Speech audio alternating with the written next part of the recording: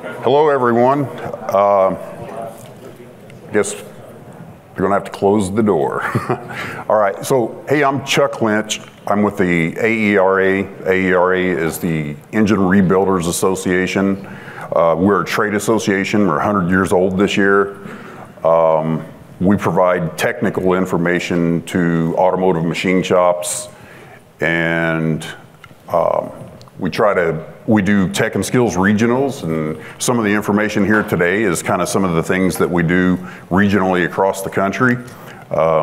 These three fellows here are my friends that I've worked with in the industry a long time. Randy, I would say, man, I went to the welding school a long time ago, and Russ, I've known him since he was at Federal Mogul. He was a piston design engineer for 23 years, right? Managed that program. And then Dan, he comes from a lot of racing background. And most recently, you did what, 17 seasons with Roush Yates? 13. But anyway, a lot of talent up here. So we have a topic that we could be here all day for, right? Failure analysis. We're only going to be able to dust the surface of this. We're going to have some scenarios here that have been provided, and I'll throw those out and let the guys kind of elaborate on the scenario that we have. And with that, I'll get to the first slide. We could get going again, because I mean, just pistons alone, we could be here for 4 hours easily. So anyway, I think if you have questions,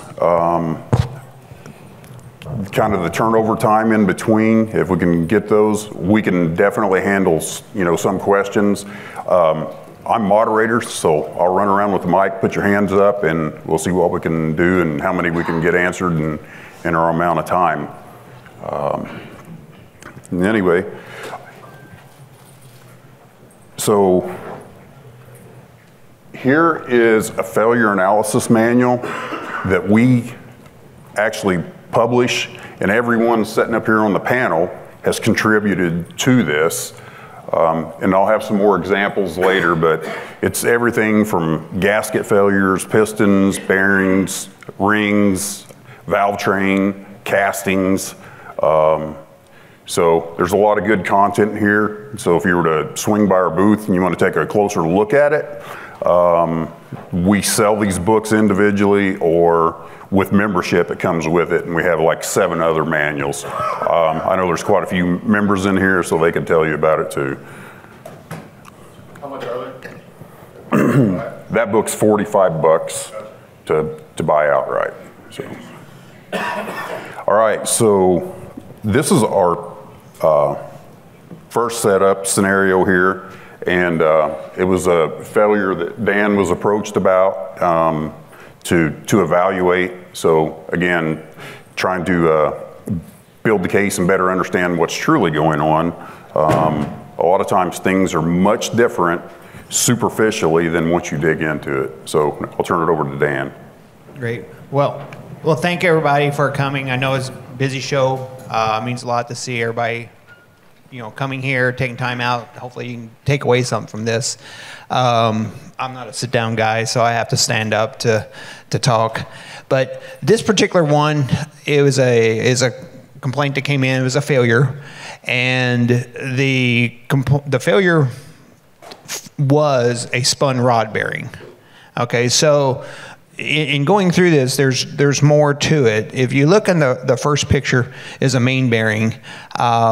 There's a lot of contamination in there. So typically speaking, 50% of bearing failures are contamination. Contamination could be anything from ambient dust, dirt, honing stones, grinding chips, you name it. All right. The interesting thing is on this particular bearing, you could see how the contamination affected the oil film. Right, it had enough disruption in the oil film to not have suitable pressure to go to the rod journals themselves. So the bearing, the original problem was the contamination. The total failure mode was a spun rod bearing. And the progression to get that, if you look at the next two pictures are rod bearings. You can see the one on the left is the overlay is gone. It's down to the substrate. You can see a little bit of the overlay in there, a little grayish tint. All right, so that's, at that point, we lost oil film. The overlay came off. So the next bearing is more bronze. You can see the black in it. So the black, if you look at a bearing and you see this black in there, that is oil that has been superheated and coked into the bearing. So that black is discoloration of the bearing to the point that now it's heating the substrate to a point that it's melting it out, which is the third example. So once the bearing starts melting, the substrate is copper, tin, lead, typically. If it's there's two types of substrates. There's a sintered, which is a copper, tin, lead that's just powdered, heated, and squeezed. And there's a cast, which creates copper, tin, which the two elements melted make an alloy of bronze. So it's a much stronger. Either way, the components melt to the point that the bearing on the right is actually the spun bearing, where it just strips off everything out of it. So the customer came in, failure mode was a spun rod bearing. What caused the rod bearing? So as an engine builder, you look at it, it's like, well, what happened here? Well, again, 50% of the bearings that fail are contamination. The first bearing gave the sign of what happened. The first bearing was just contamination, because the oil always goes, typically, unless it's a massive catastrophic failure, will always go from main to rod. I have seen cases on the NASCAR side. I did 27 years of it. I was the reliability engineer at Roush Yates for 9 years. I have seen it go the other way, but it's a catastrophic failure. So typically, that is the progression. 50% of the bearings is, if people are looking at it and they say, oh, my bearing spun, well, you got to walk it back to why that happened. And it was not an error of, the system. It was some kind of contamination. Now, that's where that comes from is to be determined. So the picture on the left, the same two bearings. Again, you can see the difference. You can see a little clearer. The bearing on the right has a little bit of overlay. It's not quite as worn. Left has coking oil in there. All right, so the progression steps, those same two bearings, now I have them paired up side by side. Notice how one is the free span, what we'll call it, the free span is shorter. All right, that's typically the one that when you pull it out and it falls out of the rod cap. All right, so when that happens, there's enough heat that the metal in the backing of the bearing gets heated, and typically speaking, when that happens, the bearing will close on itself. So that makes the problem even worse, because now a bearing is designed as eccentricity, which is basically an oil wedge. So if the door back there, for example, if you put a wedge underneath the door, in this case it's the oil, if you put a wedge underneath the door, it's trying to lift the journal, lift the door up. That's the same way a bearing works. So as oil goes in, it's a wedge. So as oil goes in, the crank is bringing oil from this volume of the wedge to get the journal off the shaft. Once that journal hits the shaft, you develop frictional heat, which is what happened here. At that point, the bearing starts to close itself in. Now that wedge is gone, and it's conforming to make a round shell going around the journal. Catastrophic failure. So again, to sum it up, it's like you may see a failure, but that is not maybe a secondary problem to what has actually transpired to get to that point.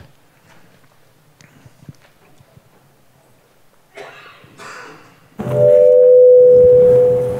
right, any questions on this segment?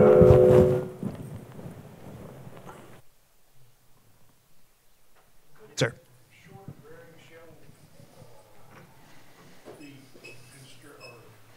Collapse because of thing being hammered on? Can you ask that again? Again, the recording. Could the bearing shell be collapsed because of the contact between the crankshaft and the bearing, making it suck in like you take a piece of steel and hit it with a hammer, a ball peen hammer? How would it make a slight U? Technically, no, it can't. Now you can get a hammer mark and you can see like a detonation or something like that happen, and you get a specific wear point on it, but it will not collapse it in, because as a bearing's designed, there's a standoff on the bearing, which is a dimension that is longer than the circumference of the housing board it's in. So as it's clamped in, that standoff, when the cap is put on, it's put together, and it puts pressure all the ways around to keep the bearing from spinning, right? Because that's how the bearing's designed. So at that point, it can't come in because the force of the bearing by clamping it is forcing it out. The pressure is automatically pushing out 360 outwards. So if you hit it hard enough this way, it will never spring in. This is a great question.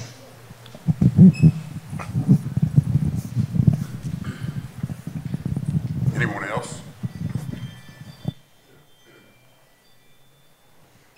And again, we'll be around afterwards if anybody has questions, some catches later. I am in the MAHLE Clevite booth, 1601. Feel free to swing by as well.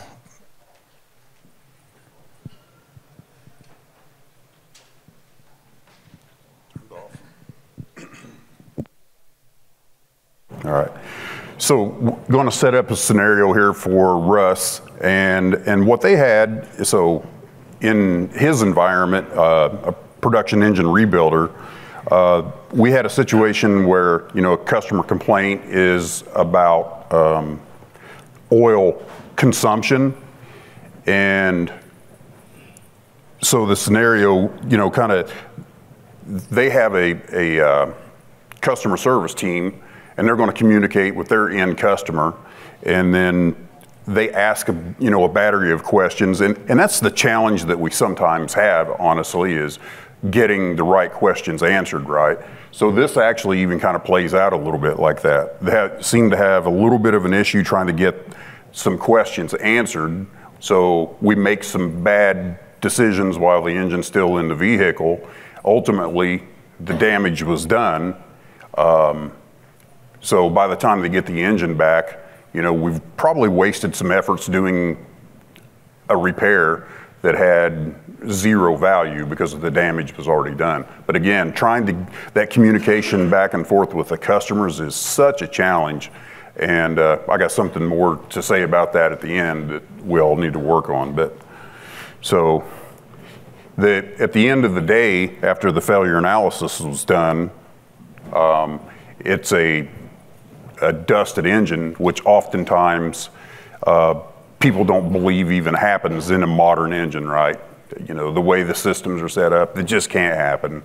There's a lot of scenarios that, you can't have bad fuel. See Kurt back there, we had a presentation earlier in the year. You can't have bad fuel. That's an old wives' tale thing. It's not. So dusted engines, it's a true scenario. So Russ, can you kind of explain what the indications are on a dusted engine, how you would tell that apart from just any other dirt? Well, usually when is this on? Usually when, Can you crank his stuff up? Crank it, is that okay? It is on. It is on. There you go, I'll just do this.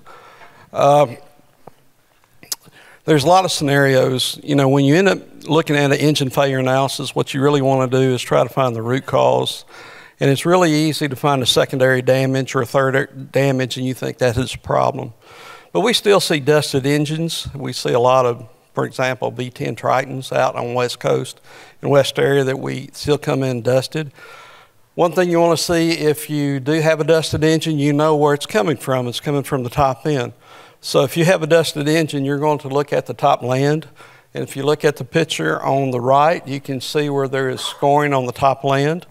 Probably, You got to see where the ingestation of dirt is, fuel is. You'll also notice if it is ingested from the intake system, from whatever that you've got, not lack of air filtration, you will find out that the top ring will be polished pretty well smooth. There's a lot of times when you'll look at the top ring, and that's really what you want to take a really good look at too.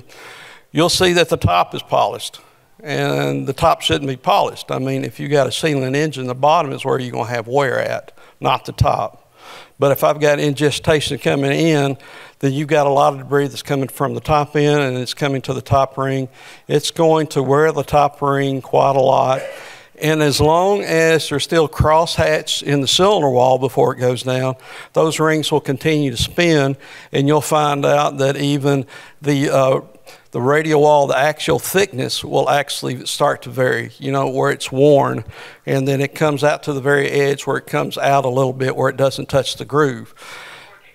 So that's going to tell you just right off the bat that you've got ingestation from some type of dirt and debris. And you can also look, the second land will show it, but as soon as you lose the top ring, you can kind of forget it, because now you're talking about blow-by. And it's never going to seal. It's just going to continue to get worse. It's going to continue to polish. It's going to polish your cylinders. And then you look at the stridation that's on the truss face, and you can end up seeing that that's just not dust. That's actually fuel. So you've washed down the cylinder wall that way, and you got stridations due to the fuel because the top ring stopped its sealing. You can also look sometimes, if you get one that's not quite this bad, you can also see how much you've leaked down, and look at the second ring. If you look at the second ring and the second ring bottom is worn quite a bit, that means I got a lot of blow by at my top ring, and the second ring is trying to seal the combustion. So you'll also see the same thing wear off on the second ring. If everything is running good, where you don't have dust or any type of debris, your top ring is going to be sealed on the bottom only, not the top. It'll be on the bottom, on the outside. That has to seal first before you can build up enough pressure behind the ring to push it out to the cylinder wall. So there should not really be any type of wear mark on the top. So if I pull apart a piston and I've already got my top ring, it's kind of polished on the surface, you know, you already got debris and it's going the wrong way. And the same thing if you had a good running engine, your second ring's oil ring. So realistically, you don't want wear on the bottom, you'll have wear on the top from the scraping action. So that'll also show you. Any questions or comments? Do you see a big difference with E85 versus gasoline? And wear pattern? No, not really. If I've got ingestation, I'm still going to have it. It depends how long they run it before they wear down. You know, it's kind of like when I lose the seal of blow-by, you get those stridation marks on the skirt, and that's secondary. Your first problems are the rings. And what you'll end up seeing, the longer you run, the more stridations. What it's telling you, you've got fuel and you've got oil on the wall, so it is just, it's overheated. So that's why you get a stridations instead of a big scuff or a score or pull-out marks. Anything else? Yes, sir. I recently had a lift truck engine, a 2-liter Mazda, the FE motor came in. The pistons actually did not look too bad. Could you start over? I had a FE Mazda engine from a lift truck come in, and piston did not look too bad, but the ring, the top ring was worn thickness-wise about halfway through, Yes, sir. and the ring end gap was like 3/8 of an inch, almost ½ inch, so you could see that the radial thickness was gone. But what caused the wear on the bottom of the ring? If you have, you know, you see this in a couple of combinations. If you didn't have this type of scenario and it's only the top ring and it's worn down, you still could have in a diesel especially, you can end up still having debris in the top ring. And as it rotates, it can end up wearing that down quite a bit, and then your side clearance goes crazy. Your gap shouldn't have increased, or not that much. Your gap would have to increase because your outer surface of your top ring would have to wear quite a bit to make your gap go like that. So I would kind of question that first installation to begin with. Now, there's also an issue you can see on other rings that really get thin at the axial height, and you can see where they go out. If that's not debris, you'll also find out that if your crosshatch pattern is too steep, that'll rotate the rings too fast. And that also does come back to the piston manufacturer too. How much axial clearance, side clearance do you have between the groove and the ring itself? If you have excessive, that causes a lot of that too. You get a lot of bouncing and a lot of turning. That. So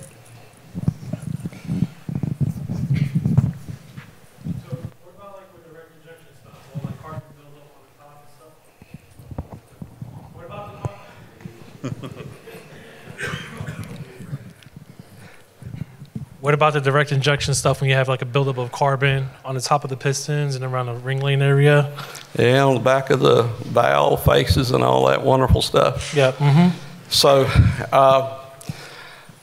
I've been in the business since '85 and making pistons, and I've been a racer a lot of my life. And I can tell you that I didn't think I would come to the place where that the pistons would actually, or the engines would actually be weaker and consuming more oil than they do now. So an OEM-wise, you see a lot of these things, they're kind of designed to use for the horsepower and the EPA and the fuel economy. And that's it. They're in the wars. They just want to get past the warranty issue. Well, what you don't see is what they gave up as far as durability, as far as rings, as far as sealing, and as far as a cylinder wall. That's why at Jasper, our biggest thing that we have customer complaints on now is oil consumption. OEM-wise, let's say 10, 15 years ago, we wouldn't remanufacture an engine unless it was 8 years out. Now we're having requests and we're remanufacturing as well. I just finished the Godzilla 2020. So we're not getting that for the 3-year warranty. There's a problem. And it usually all goes around oil consumption. Well, if I consume oil and I only have a direct injection and I don't have a port injection to clean off that valve, you're going to continually build up enough to where you ruin the sealing. And you know, in the early days of the direct injection, when they did this and they didn't have port injection, they had walnut blast and people doing this at 80,000 miles trying to get the carbon off the back of the valves. Well, the problem is it wasn't designed correctly. And I'm going to tell you, most of it is in the piston and the ring. They use such a low tension oil ring. And for an example, a 3.6 General Motors V6 uses a 1.5 millimeter 3-piece oil ring. Tension is around 4 pounds when you check it. You also look at the pistons and there's really no oil drain backs for it. And when you look at that situation, well, this is terrible. Now, remember, years ago you had a V6, you had 4 or 5 quarts of oil. Now you have 6 or more. Look at the high ethanol content we have, which likes to draw moisture into the crankcase. Look at the vehicles that are not getting warmed up enough and have enough highway miles to burn off that condensation. And then couple it with people telling you, OEM-wise, don't change your oils for 7,500 miles or 10,000 miles, or we'll do your oil changes. What happens is we get several cores in that even as early as 30,000 miles, that oil ring is already stuck. It's sludged. There's no oil that can hardly get through it, and the oil that you end up having, since it won't go through it because they have no drain backs or very little drain back, and there's very little to go back there, the oil does not circulate. And then if you let it continue to go, it just sticks. That's why you'll see maybe a Chrysler Pentastar, they'll say it's 1,500 miles a quart, till 50,000 miles. After 50,000 miles, it's 750 miles a quart. When you see engines such as maybe a Subaru, they don't consider it excessive until you get over less than 500 miles a quart. When you look at Audi and BMW and some of it, it's down to 400 miles a quart. Audi will actually give you, or no, BMW will actually give you a really fancy Velcro thing to put your oil in your trunk. Some of the Mercedes, you'll even look at some of when you flip it open to put gas in, it'll say, check oil before fueling. Now, how many people check oil these days? Or even know where to check oil? Yeah.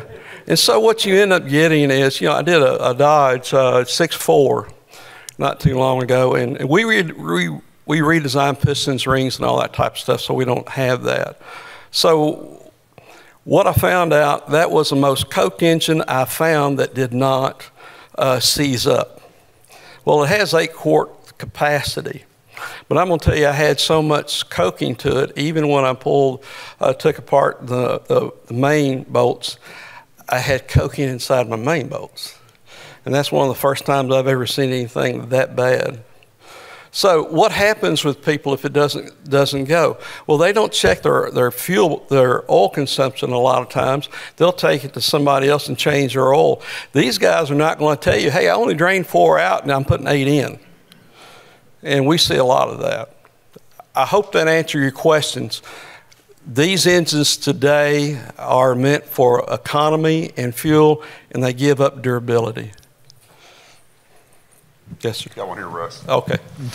Russ, my question is more in the performance side than the rebuild side, but I'm curious about as our axials keep getting smaller and smaller, one of the things that we constantly check is the dimensions of the ring groove, and occasionally we run into issues with taper, yep, where the front of the groove is bigger than the back of the groove. So talk a little bit about what the consequence of that is and what's too much or not, not acceptable. Anything over 5/10 is unacceptable, and you got to have a minimum of a 0 tilt, but we put our pistons in with an up tilt always. You really want to up tilt on your top groove, because as the piston heats up, it goes down. And so I want to have that top ring and that outer surface of that bottom groove to touch immediately. Another problem that you'll end up finding is actual side clearance. There's a lot of aftermarket, and there's a lot of people that put a lot of side clearance to begin with. Many of them will put 2 thousandths minimum, and they may run 3.5 thousandths. You can't do that. And you also got to remember, with the shorter pistons and all these things that you do that way, and the smaller rings, those rings make the piston stable, especially at top dead center as you're coming down on the power stroke. So what you do not want to do is have excessive side clearance where they can come off. Our specifications, I design all the pistons of new applications and rings. So our specifications on the ring groove, we hold at 1 thousandths minimum. We have up tilt of 4/10 per inch. We have maximum of 5/10 variation. So if I have any tilt that's bottom or negative, you're going to consume oil. So it's extremely important, but people don't know how to measure that. The waviness of the groove can only be 1 thousandths total indicator reading, and you don't want any more than 4/10 in a 60-degree area, or the ring won't sell. And that gets worse depending on the type of ring and the actual thickness of the ring. That makes sense?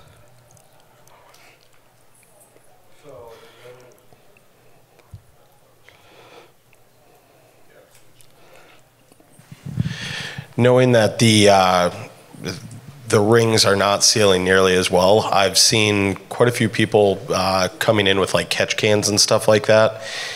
Is that more of a Band-Aid for the situation, or is that something that actually helps to prevent that coking of the valve train on modern day DI motors?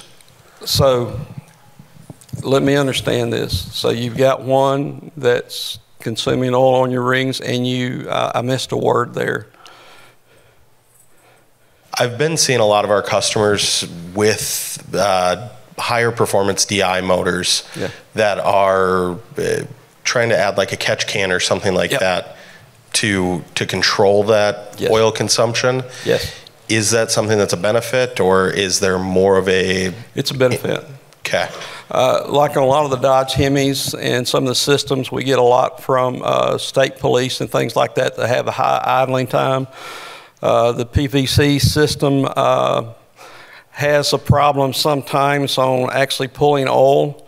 So you put a catch can on that system and you will use less oil. And you'll see how much that you're actually using to begin with. So a catch can is a good thing. Actually, and in my opinion, some cars need to come out with a catch can that has a problem.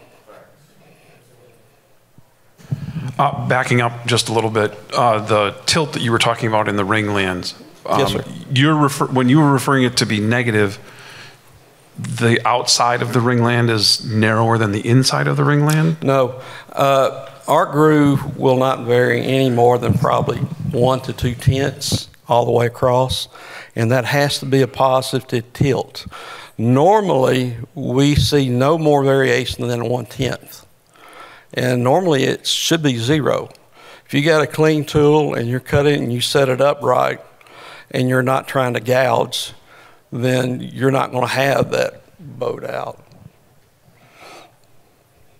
Expand on that a little bit. If you look at the ring grooves are going to be tilted up, and then when you have thermal expansion due to heat, they're actually going to start to lay down. So the crown of that piston is going up in height. So if they start out, they're flat or slightly down, you're in real trouble, especially your second ring, which is usually taper face. So then it's going to go straight to the crankcase.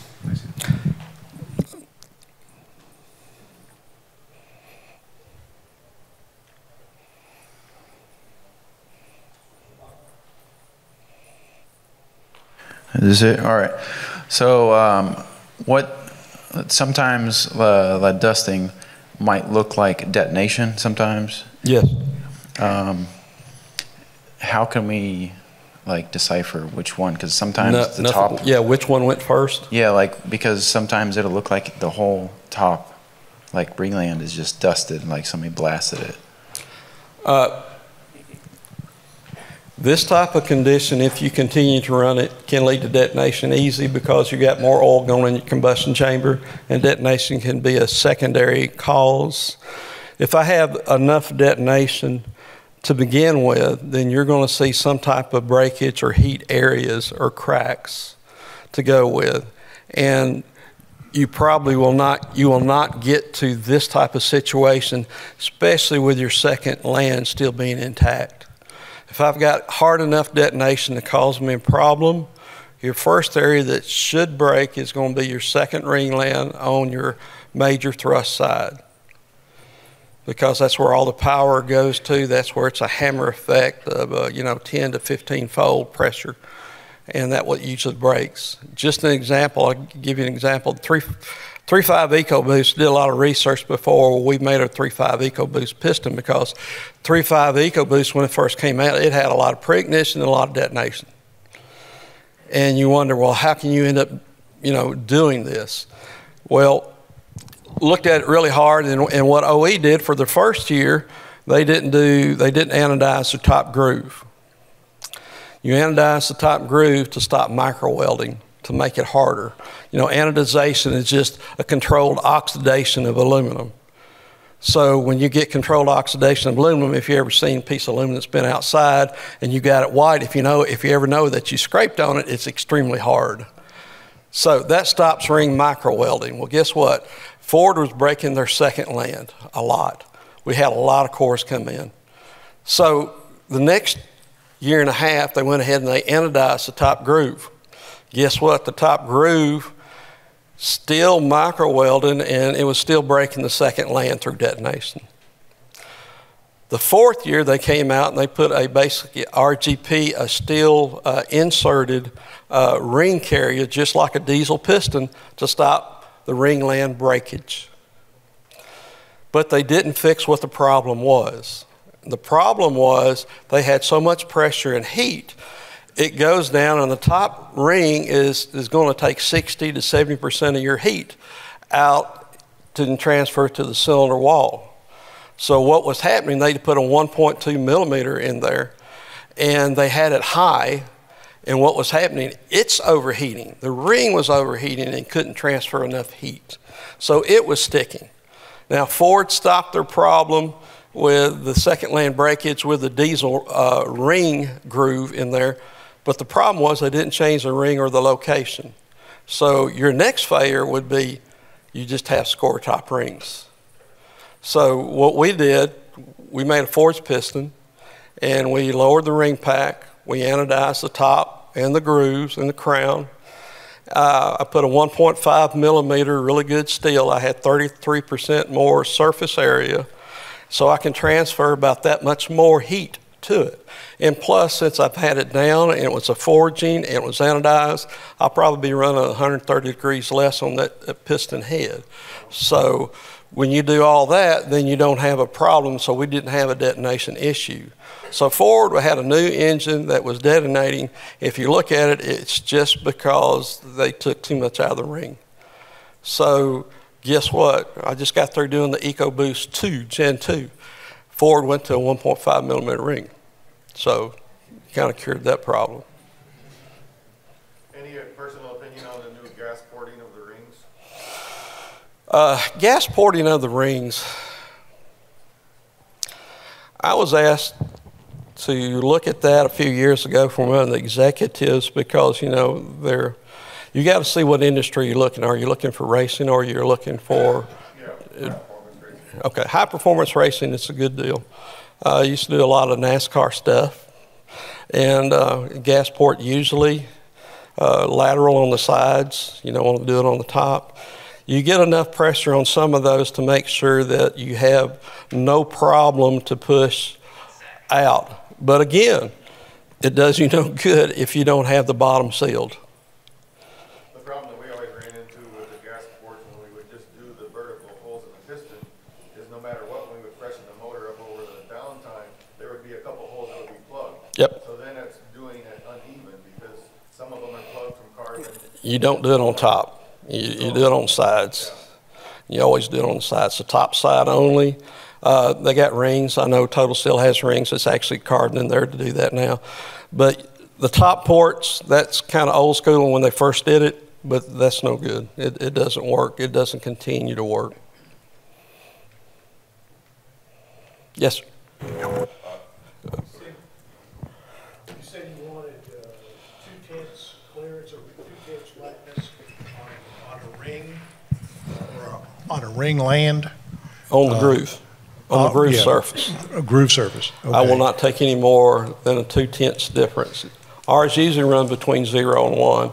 If they're grooving right, the only reason you have a problem with that, they didn't have their setup right when they grooved it, or they're trying to groove it and not have enough lubrication when they groove it and it's heating up. My question is, how do you measure it? Because a 4-inch pin won't go in a 4-inch hole. I go ahead and we measure it. I've got groove blocks within tenths, so I can measure all that. And then when I get to the surface, I also got a little dial indicator that's 50 millionths that I can zero it out and go over. And then on top of that, we got a coordinate measure machine that's accurate within 20 millionths. If we got a question, we can do that. But your 2/10 issue is not a problem. Your problem is going to be when you got a negative. You should never really have a wedge type groove. And that's what it sounds like is happening. That's a manufacturing defect. All right, thank you. In an effort to keep things moving along, we're going to jump into some balancing stuff here. If any of you have a question for me later, if you can find me, I'd be glad to talk to you.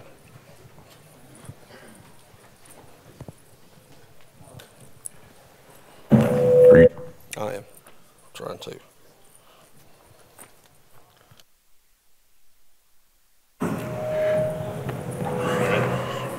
Leave so.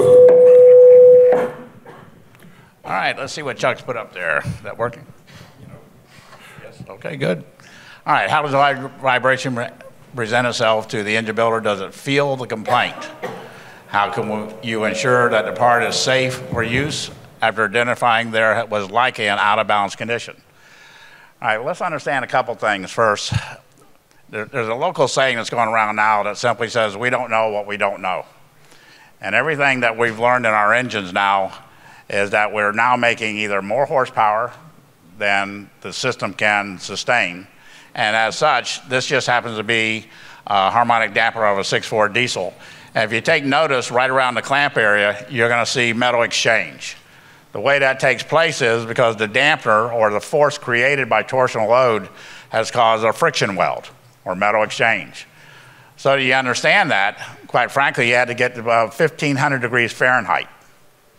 Think about that. That's a dull red if you want to use a gauge block. Now, it's not just single to this type. It can also be a slip fit. It go right over the snout. There's a whole bunch of reasons, but we go to cause and effect. And basically, power is being generated from racing, by over-the-road trucks. It doesn't matter, but it's all torsional related. The damper, its mission statement by primary design is to control that torsional event. In other words, it's a twisting action. Think of it as sort of a beer can effect. Now, in this particular case, how would you fix that? The first thing is the guy who takes the engine apart, he's your ace. He's the #1 guy that should be looking at this. When he sees this, a fire alarm should go off, and he should be talking to someone down the chain to say, look, we got an issue. There's the problem. How do we fix it? That's testifying to me there's more power being made than the dampener's ability to control. Now, there's a couple of remedies there. One of them would be to change the fastener type. By the way, when you take that unit and you take your little Ziz wheel with a Scotch-Brite and you run over it and you put it back on, that's not the remedy. So what we want to understand, cause and effect, if you put that same dampener in the same horsepower making unit, you're just going to be, seeing it again. Now, you're not going to see it because it left the building, but it's going to come back short of its normal life cycle. Worse yet, it could be a short term because that dampener, by the way, we'll talk about it real quick on dampeners. Once we buy a new one and we put it into service, it's degrading at that point. In other words, it's not like wine that gets better with age. All right? When you put a dampener in place, it's automatically going south. Now, depending upon the integrity or design, we'll give you some tenure, if you will, but we'll get guys, especially long-running engines at 100, 200, 300,000 miles, and the guy takes it off and puts it back on. Now, I already just testified that it didn't get better. It went south. And so when you put it on, the ability of it to control its primary principle of design, gone. Now, the torsional event has linkage to the entire operations of the engine. In other words, if that engine is not being controlled, it's deteriorating. Now, it doesn't just affect torsionally. It affects everything related, and we call it fretting. That's what you're seeing right there. But believe it or not, it'll go right to the head gasket surface. And some industrial engines will see end-face gasketing. And it'll be, we call it fretting again, but you'll see this as sort of a pitting action on all mating surfaces, not necessarily combustion. You'll see it in main caps. You'll see the fit of it. Do we have a picture of that?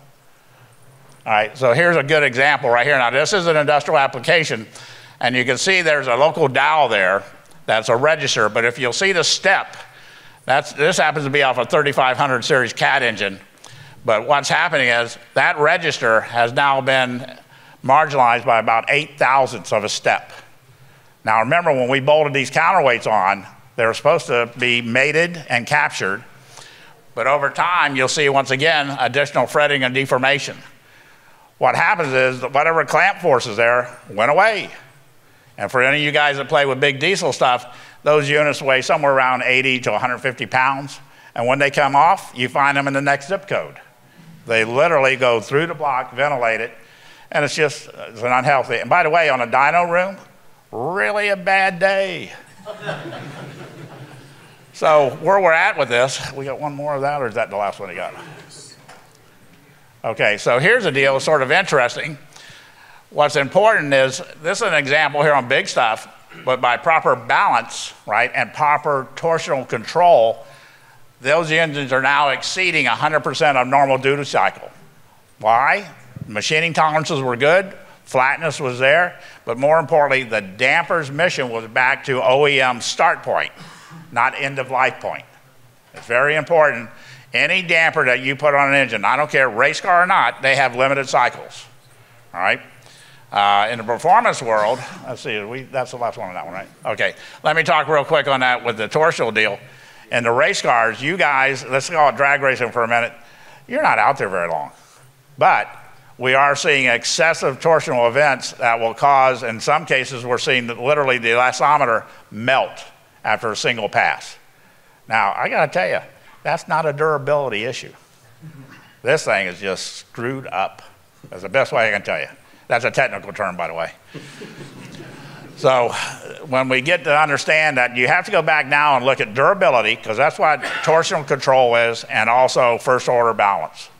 We're going to be talking about that tomorrow with Dan. But at any rate, what I'm getting to here is when you take that engine apart, the smartest guy in the room is your teardown guy. You need to kiss his ring because he's going to save you bucks making sure it doesn't come back. Okay? Any questions? I got one to kind of start with. All right. I think. So in these parts that see high duty, in the performance world, we usually age something out. I did this many cycles and we age it out. You know, Dan, I know you've done some of this stuff in the past. So how do we as a group that does repair want to use things over? Okay, I have something that's in a application that we know, we've determined, okay, there was a vibration situation. So I want to fix it. So based on the amount of cycles and so forth, how do you inspect that accurately to make sure that I have something I can fix? You know, we can fix those surface finish areas, but what about all the torsional load that's been applied to it? Has it been cycled out? Should we trust those parts? Okay, I'm going to give two answers. And I'm going to go to the accuracy of measurement. Probably don't have one. In other words, it's all case by case. I've got a 500 cubic inch engine, I've got a 250 cubic inch engine, or I have a 100 horsepower engine and I have a 5,000 horsepower engine. You can't match up any profile that's equivalent. Now, the primary design from the manufacturers, that's your first go-to. They'll give you some steering currents, but I'm going to tell you when we bring them into racing specifically, that's called best guess, right? The guys that come in that want to make claim that this is absolute, I would talk to another manufacturer, you know, because there is no science to this in the sense of application. Now, I can sit there in math and tell you exactly what's going to happen until you start the ignition. And then it's going to be, let's talk about durability, road racing.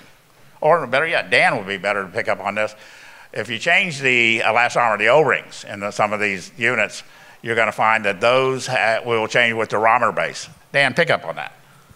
Yeah, exactly what we're talking about. I was in charge of the reliability at Roush Yates and product, creating that cycle count.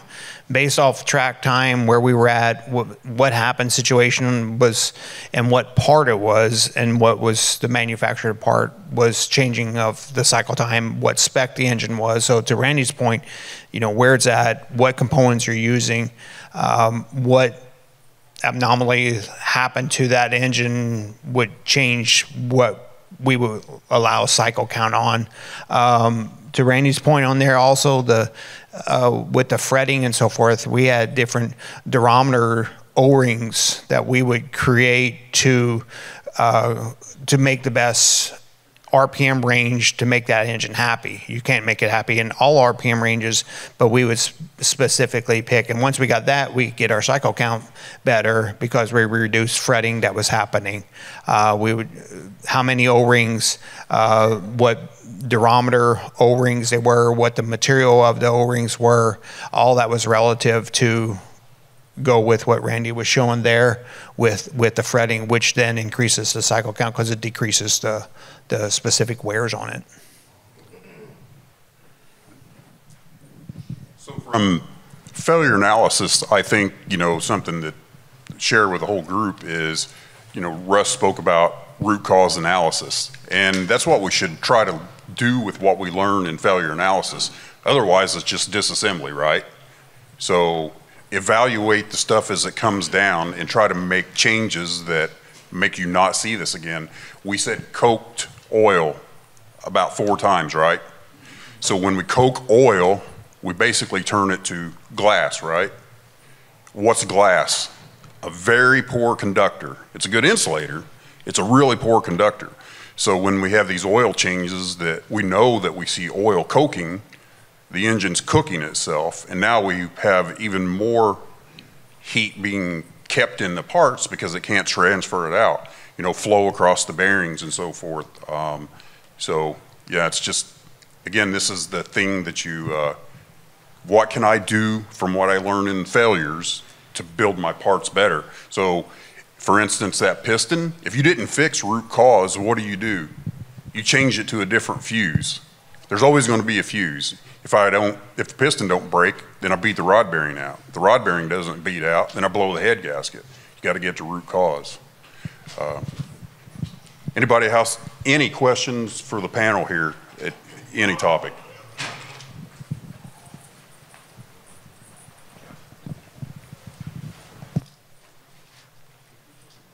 So on the harmonic balancer, did you guys just stay with like a OEM because you were referring to O-rings versus like a Rattler design or a fluid dampener on the NASCAR road race motors? Yeah, that's a great question. Let's get a little more detail on that. In the NASCAR, the only balancer that was SAE approved was ATI. So we were required to run an ATI dampener. Now size, thickness was packaging. Certain applications we ran bigger balancers than others. Certain applications we ran more mass weight inside the internals. And then we had Viton, Arbuna. And typically speaking, you know, tomorrow we had some data on balancers on Brandon and I's presentation.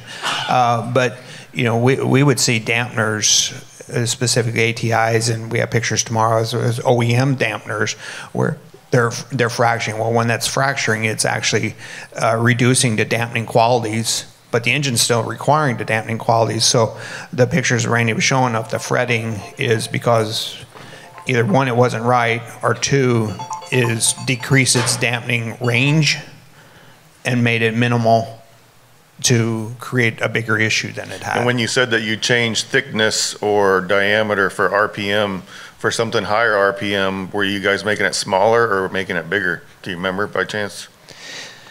So the higher RPMs, and there's some of the acceleration that we got into also. It was holding it wasn't the specific Daytona Talladega was a bigger dampener, more mass weight, because it was a sustained momentum of inertia. Smaller tracks via 1.5 miles were mid-range.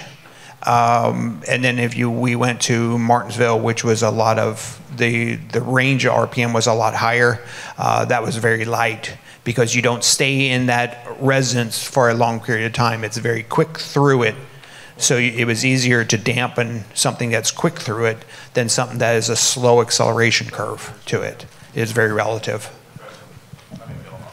Yeah. You got to understand where we're coming with this is that one. Again? Okay, here we go. You got to understand that the case by case is what dictates the application. A lot of it is through experimentation, but your first go-to is go back to OEs. Now, there's a lot of different manufacturers out there. They're all pretty good guys, pretty smart guys. I don't think anybody builds a bad piece, but you need to be very specific with your application. The one thing that I've enjoyed watching the industry sort of come to a point that we've turned perception as not the mainstream of what we should do. We now want to be a little more analytical. I'm going to love this part. We're starting to do a deep dive on this. And so we're starting to find out that what we think we know, we don't know. And so the biggest problem with this is that the ability to make power, you know, we got all you people in here, you know, 100 plus people. None of you do the same thing, all right? So we gotta, when everybody comes in, and I made the statement earlier, I didn't mean that in a mean-spirited way, no one has the answer for you until you pass along the data. And then, and this is the issue, you have to have the ability to test it. You know, we have spintrons now, we have super dynos, we have racetrack response, gauging on site. This is good data. And it's critical for us to learn from. And by the way, what worked yesterday, probably not gonna work tomorrow. Just, you know, we gotta accept that. This is a living animal. And we're at a point, we'll be talking about more tomorrow, but we're breaking stuff. And I'm gonna use this word I hope I don't get chased out of the room for. A lot of it has to be borderline stupidity. Okay? So while we're trying to do, we have some excellent people here in the audience. Really, there's a lot of brain trust in this room that we need to see talking more. We need to start expanding on this data. And like I say, Dan on bearings, you know, he can sit there and read these things, and I'll look at it and I'll think one thing and I'll hand it over to him and he'll slap me around and get me, you know, in the right direction. But the deal is, it's cause and effect.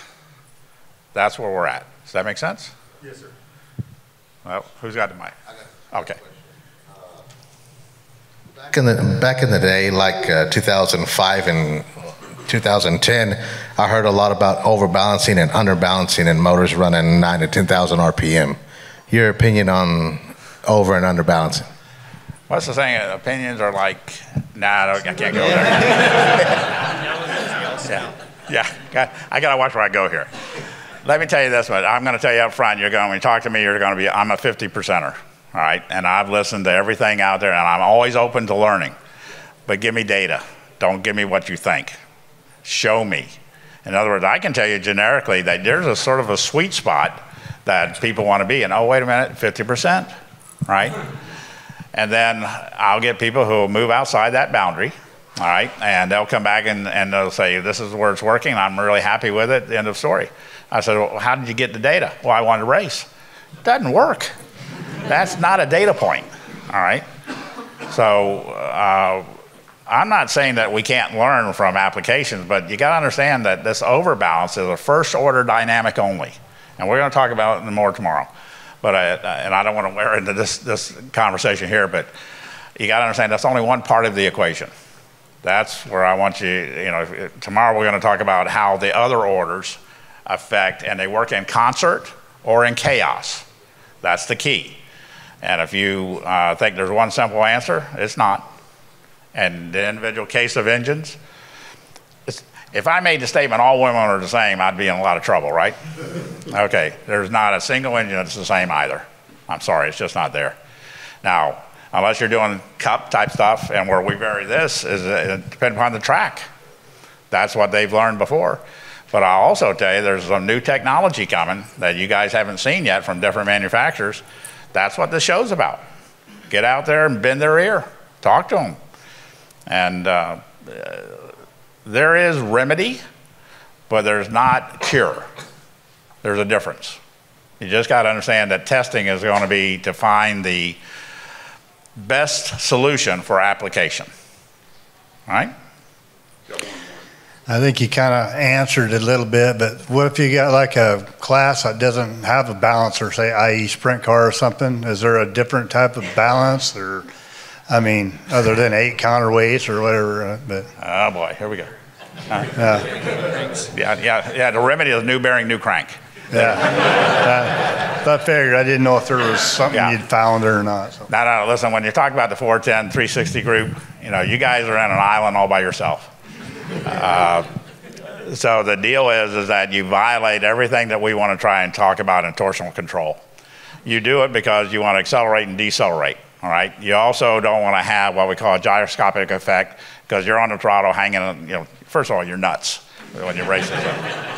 But the other side of it is that, everything that you have that you're giving me feedback on, I understand, but I'm also saying there's always a trade-off in making power.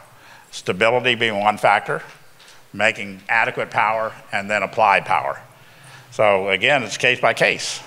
Now, I totally disagree with not having torsional control on any engine, all right? In fact, I'll just say with your group here, if you make it to the end of the year and that crank isn't handing you in 2 pieces, that's because you go to church a lot. That's all there is to it. So you got to understand, if I take those crank at the end of the season and I put them into a DC Magnaflux, I'll scare the hell out of you. And I'm going to show you that tomorrow. But I'm not saying you're not doing it. But you got to understand, there's no messiah. Once the crank takes injury, it doesn't get better. Does that help? Yeah, yeah. See, there is no answer. Not the answer you wanted, but. Yeah, no, but listen, I would love to have feedback from you. You know, people do tickle the percentage and playing with that, but again, there's a lot of data not applied. It's more, I think this is the right thing to do. And if I win the race, I must be smart, you know, that kind of stuff. But I'm more analytical. All right. Anybody else? Is the degradation over time on the damper that you're talking about, is that lessened with a viscous damper versus an elastomer? All right, let's do it this way. I don't care what the design of the damper is, it goes and deteriorates the day you apply it. There is no way that it's going to get better with time, okay? And the guys that are in production, you know, that do this stuff, and they swap out something that's already run an excessive duty cycle, it's called playing Russian roulette, but of course it's the Polish side because you keep putting bullets in the chamber. You're guaranteed it's going to fail. So you may have already answered this question 50%, but in a drag and drive situation where we spend, in my case, stick shift car, a lot of time driving low RPM, 15, 16, 17, 1800 RPM going down the highway, but then we're making 1500 horsepower at the track, shifting at 7,000. Is there a solution in between? Because I think we have really different needs on both ends. Yeah, actually we did that. It was called, what was it, crankshaft and new bearings. Oh, perfect, perfect. Yeah. So regular maintenance. Yeah, the bottom line is, let's just be real fair, and I'll try and get off the subject. You're making more power than structural integrity allows. And you're going back and a manufacturer is producing a product that's, I don't think, again, anybody makes a bad product, but it was intended for X horsepower, and you guys are ballistic, right? I mean, you're just right. And again, we'll talk about more tomorrow, but here's my point, is that if that engine was primary OEM designed for, let's say, 500 horsepower, and you're doing 5,000 horsepower, and you're running smaller journals and smaller bearings and all this, really? You think it's going to live? It can't. All right? So all we can do is find compromise. And by the way, there are some solutions. We're going to be talking about that tomorrow. But it's not an answer. We just got to understand, the animal that you guys are playing with, it'll eat you. That's all there is to it. It will take you out. But it's fun. All right? Uh-oh, can't hear it, Chuck.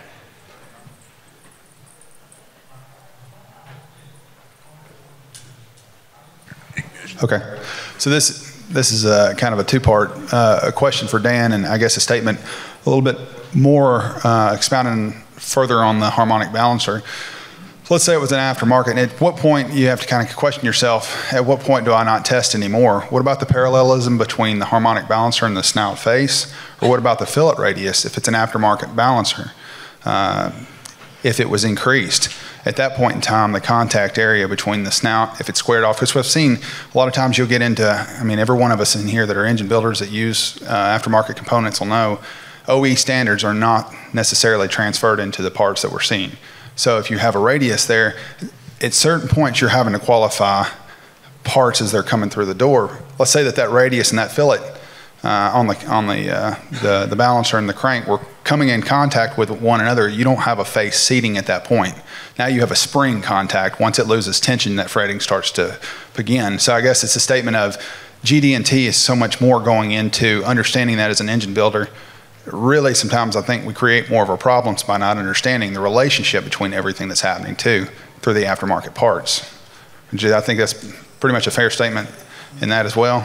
And the second part for the question for Mr. Dan is the surface finish on the rod, or let's say the surface finish on rods or mains on the bore housings themselves.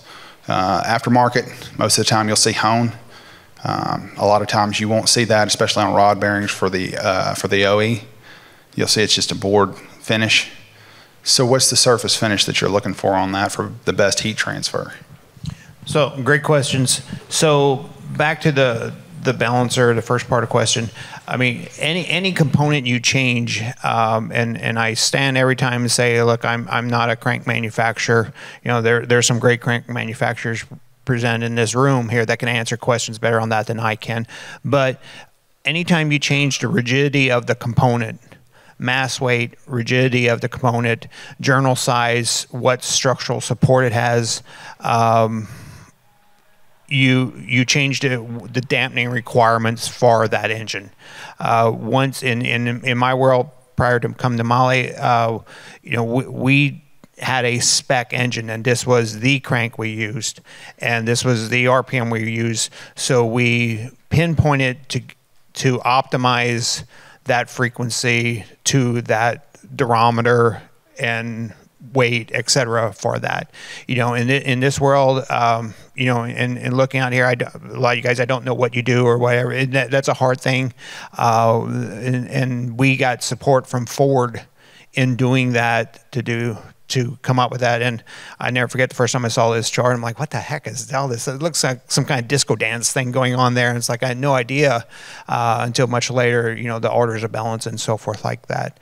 So it is a hard, you know, back to the manufacturing of the dampener and going with their spec. And then simply as we start, I always say parts don't lie. It's just knowing what they're saying.